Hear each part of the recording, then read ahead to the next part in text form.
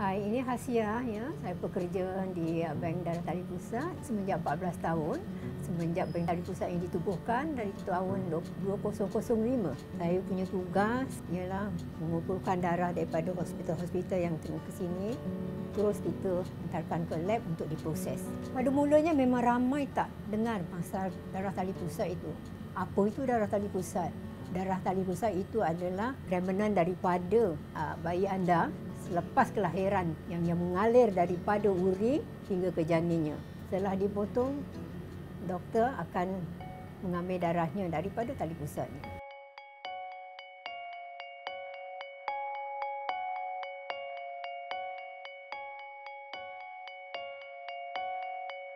So what we do is that you have birth reports from the hospitals, and you have the units and the maternal blood. In the pre-processing lab, we will evaluate, we'll check for the identity, and we also check for example, any leakage, because the unit might possibly contaminate as well. And we also check for any sign of clots. But at the same time, the doctor will collect the blood from the mothers. This is to check for the infectious disease. It's actually a very strict evaluation process.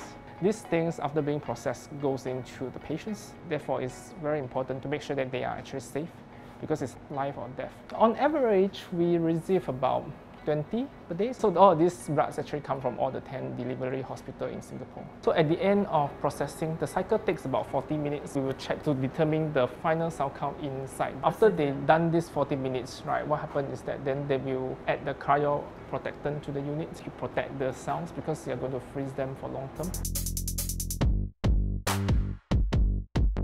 So for long-term storage, actually we freeze this unit at minus 186 degrees. So when it reaches minus 160 degrees, we transfer it from the control rate freezer into the nitrogen storage tank.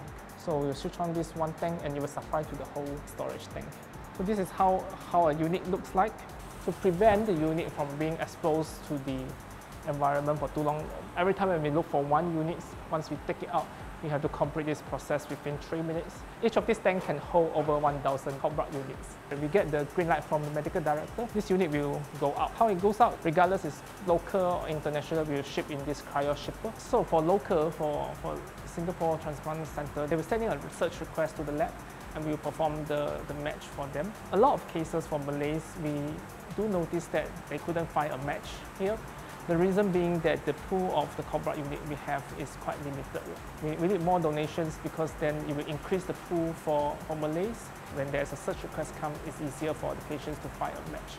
This cord blood unit is actually very vital to save life, especially for those with blood cancers.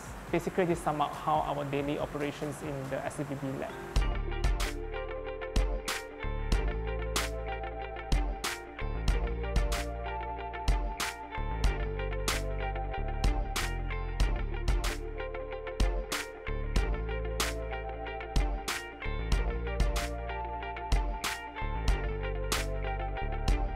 Ini betul masalah untuk mereka. Boleh tak di segi Islam kita mendermakan darah tali pusat? Di hukum syara ini dibenarkan kerana sudah diluluskan daripada pejabat mufti MUIS. Yang keduanya, boleh tak mengambil plasentanya atau urinya untuk ditanam? Beritahu ajalah the ward staff supaya tak buang plasentanya. Proses ni tak mendatangkan kesakitan. Ibu-ibu tak terjejas dengan keadaannya. Bayinya pun tak merasa sakit apa-apa.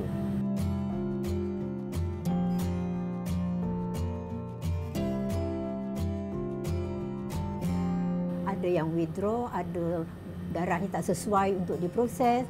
Jadi daripada 5,000 tu tak sampai separuh kadang kita dapat collect. Untuk diterima sesuai ke tidak untuk pesakit, mungkin lagi rendah. Asal mereka sihat, boleh please come forward. Untuk merawat sesiapa yang memerlukannya tu sangat-sangat diharapkan lah. Daripada terbuang itu saja. Ini satu rezeki untuk mereka dan untuk pesakit. Bayi mereka adalah satu hero yang telah menderma darah.